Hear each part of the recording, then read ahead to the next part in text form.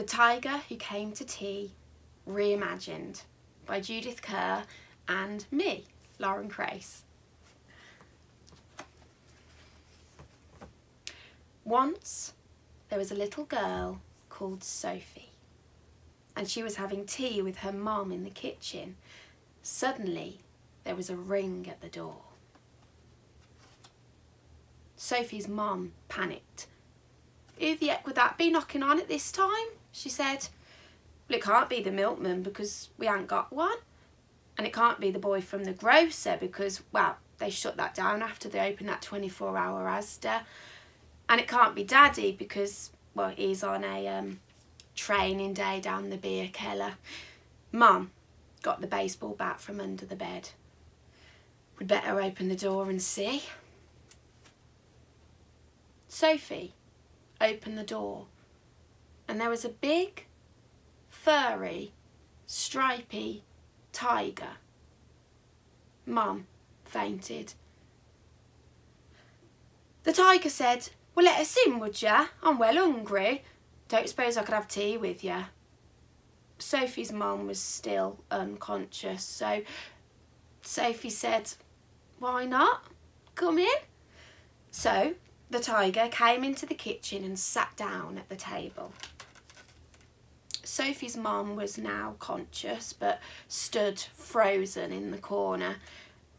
"Would you like a ham cob?" she said. But the tiger didn't take just one cob. He took all the cobs on the plate and swallowed them in one big mouthful. And he still looked hungry, so Sophie passed him the cheese straws. But again, the tiger didn't eat just one cheese straw. He ate every cheese straw in the pack, and then he ate all the Krispy Kremes and all the sour cream Pringles until there was nothing left on the table. So Sophie's mum said, "Would you like a drink?"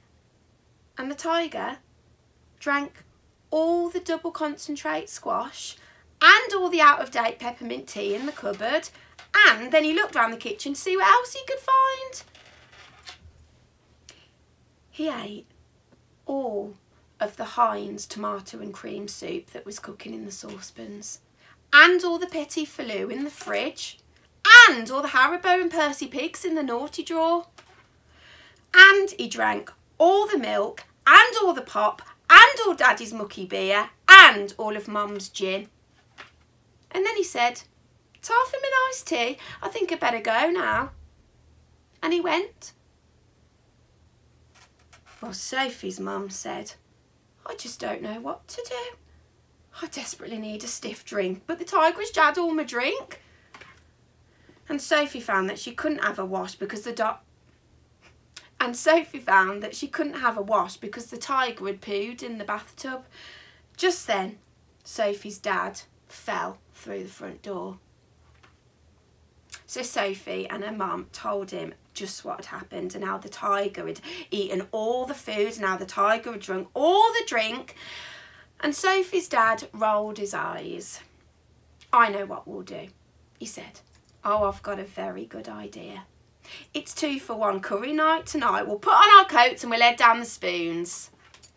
So they went out in the dark and all the street lamps were lit and all the cars had their free radio stations on, and they walked down the road to Wetherspoons. And they had a lovely tea of chicken tikka masala, rice and a pint. In the morning, Sophie and her mum went down the big Asda and bought lots of things to eat.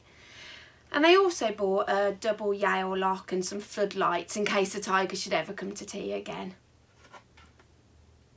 But he never did.